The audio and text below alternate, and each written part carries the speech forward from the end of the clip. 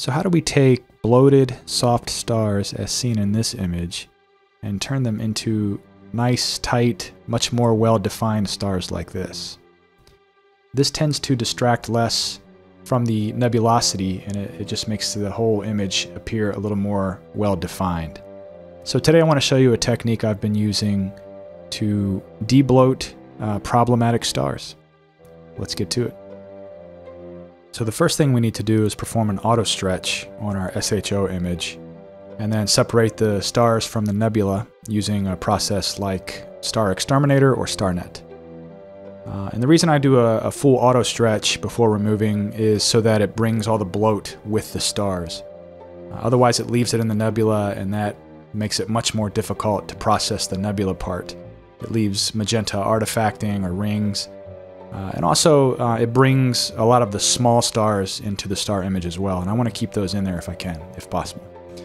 So when I separate the stars, I end up with a nebula that looks like this. And I went ahead and finished an edit on that, and that looks like this. This is what I ended up with.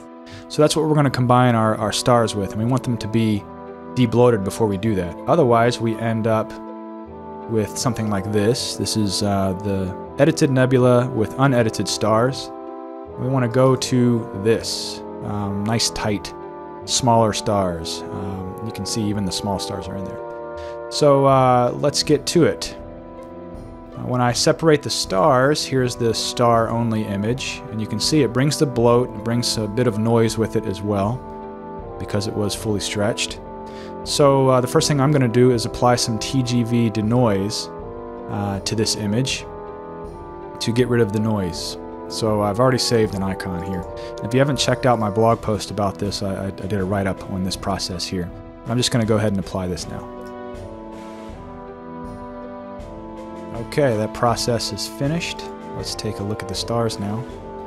You can see it cleaned up the noise quite a bit. Let me zoom way in here and I'll undo the process. There's the noise. There's the final product. Now I'm going to put this image up for download on my website, actually in the blog, so that you can kind of follow along if you want to practice this process on these stars. You can do that by downloading this file and bringing it into Pixinsight.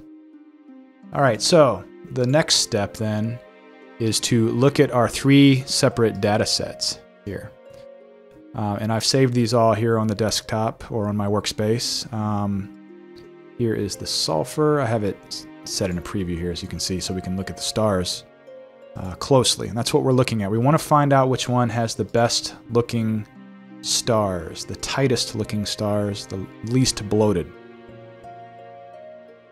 So in this case, here's the O3, here is the H-alpha, and here is the sulfur. And just looking at these 3 previews, I think it's pretty obvious that the best looking stars are in the O3 channel. And so I'm going to choose to work with this one. Now it's important to note that if you decide to use your O3 stars for this process, you want to make sure there aren't any large stars in the field of view, because a lot of O3 filters will have ringing around the stars, the brighter stars, that is. So, or halos, I should say, but we don't want that. So in this image, we don't have any super bright stars that are causing any haloing. So I'm going to go ahead and choose this data set to work with for now. So I'm going to go ahead and minimize these other ones. And then the first thing we're going to do is we want to apply an auto stretch to this, which I've already done, and then remove the stars from the O3, because we're going to use those as illuminants for our SHO stars. So I've gone ahead and removed them, and here is what it looks like. This is the O3 image, and you can see there's some noise in here as well. So I've gone ahead and saved a Tgv Denoise for this, and I'm going to apply it to the image. Okay, that's finished.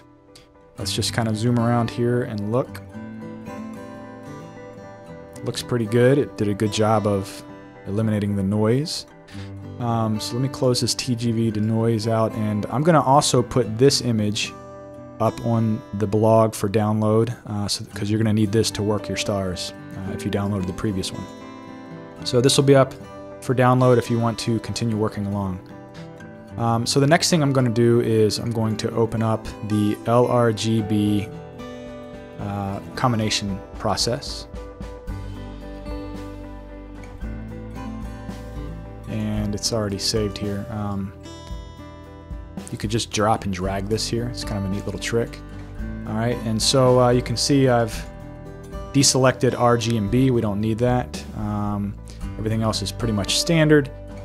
You could use chrominance noise reduction if you wanted to. I'm choosing not to in this one. So let me open my SHO stars again, and we're going to just apply this and see what we get. So this is just applying the luminance to the SHO stars.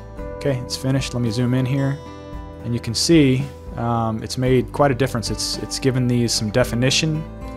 Of course, they still look terrible. We're going to fix that in a second. But the key here is we just wanted to tighten the overall stars up. And I'll undo it so you can see the difference. That was without, and this is with the OIII luminance. So now we just got to get rid of this bloat. We need to eliminate the bloat. So the next step is to, we're going to open our OIII stars up again. And I'm going to create a duplicate of this, a copy, a clone.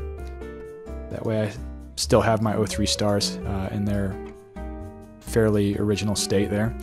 And what we're going to do is we're going to make a binary mask out of this clone. And the way you do that is you open the binarize process. I've saved an icon for that as well, but here are my settings.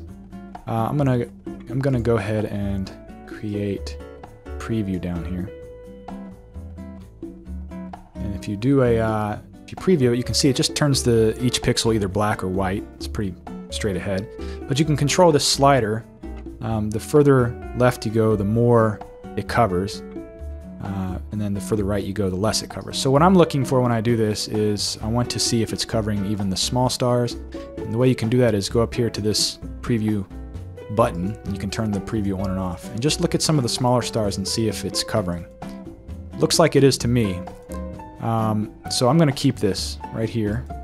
Maybe I could actually go a little bit darker. Let's see. I don't want these larger stars to be too covered. We don't want to cover the bloat as well. We want to make sure that the bloat is not covered. So I'm going to go with that. I'm going to apply it to the entire image. And that was a quick process. So now we have a binary mask. The next step is to soften these edges. We're going to use convolution to soften the edges a bit because you can see they're very harsh. So I've saved an icon here for that, and I'll go ahead and preview that so you can see this is about how soft we want them to look. Essentially, these are going to be the edges of our final star image, so we want to make sure they look good. We don't want them to be jagged or rough. So this is about right. I'm going to go ahead and apply this. You can see I've just set it for 1.3. Everything else is standard here.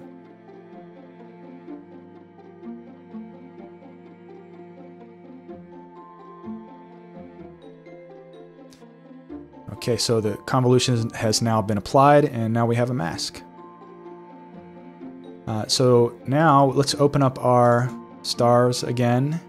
And what we're going to do is apply our binary mask to the SHO stars. Now I'm going to turn on so we can see here. This is very important. We need to make sure that we invert the mask because we don't want to protect the background. We want to protect the stars. So to do that, mask, invert. I guess you could also Control-Shift-I. That will also invert the mask. But now you see it's protecting the stars only, and the background is left, and the bloat is unprotected. And that's what we want, because we are going to open our curves now. And here, I'll reset this to show you how to kind of work this. Place 2 anchor points here. One towards your highlights, one towards your midtones. And then the third one down here by your shadows. And that's the one we're going to work with. Let me go ahead and create a preview. I already have one here, actually. Let me click on the preview. Close some of these windows so you can see. Now if we begin to work this shadows anchor point here, you'll see the bloat slowly disappear and your stars will tighten up quite nicely. And this looks pretty good to me. So if I undo the preview, you can see it really eliminates that bloat quite well. And the smaller stars aren't disappearing, they're pretty well protected. So this is a point where if it didn't look good to you, if this doesn't look good to you, you would want to examine your mask. If the edges are too rough, you might need to add some convolution. If some of the smaller stars are disappearing, you might need to redo the mask so that those are included during the binarize part of the mask making. So this looks good to me. I'm going to apply it to the entire image. Now you don't want to go too far with this, of course, because you'll see it just gets maybe a little too much. But I'm gonna settle for this right here. Let's apply it to the entire image. All right. Now let's just zoom around and check it. These all look pretty good. Let me undo it. That's what it looked like, and here it is with the curves. So I like this. This is nice and tight. So the last step is to just determine if you want to keep the magenta in the stars. Your stars may not have nearly as much magenta in them. It just depends on your filters and the data. But in this case, I feel like it's a very strong magenta, so I want to get rid of this. And the way to do that is to invert it, apply an SCNR green to it, and then re-invert it. That will pretty much kill all of the magenta. But the first thing, before you invert it, you want to make sure that you turn off all the masks. Otherwise, it's only going to invert the unmasked part. So I've cleared that. I'm going to hit Control-I to invert this image. I'm going to open my green SCNR and just hit it with a full 100%. Okay, then re-invert. And you can see the magenta is gone. And now I have more of a orangish hue to it. So at this point, I'm just going to add a little bit of saturation. Let's see here. Do a preview.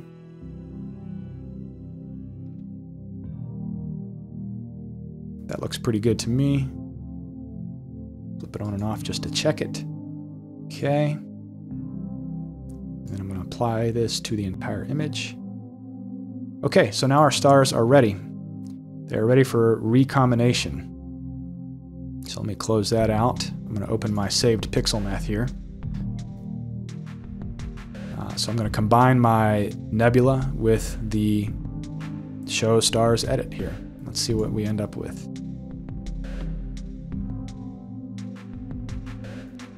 This is it. So I think this looks pretty good. Let me zoom in here, make sure there's not a lot of artifacting or anything like that. It looks like the bloat is gone. These look pretty tight to me. Pretty good. I don't think I need to do any further editing of this. Looks pretty good. Now let's just, as a reminder, here's what the unedited version, these are the unedited stars, and you can see lots of noise, lots of bloat versus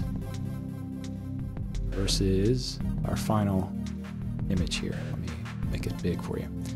Okay. Now, some people might like a more crowded star field or larger stars, and that's totally fine. I just prefer them to be to not distract from the nebula. I like the nebulosity to be the prime focus of the image.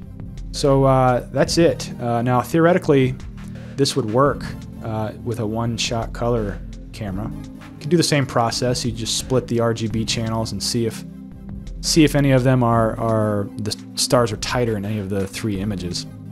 Then use that as a luminance. If you can't use, if they're all the same, then I would just try making a binary mask from a separated star image and trying the curves trick to bring down the shadows a bit. And I think that'll tighten them up a little bit as well. But I found finding the smallest star set really, it makes a difference. I think it really did a good job here. So that's the method I've been using to sort of fix troubled data, to problematic data.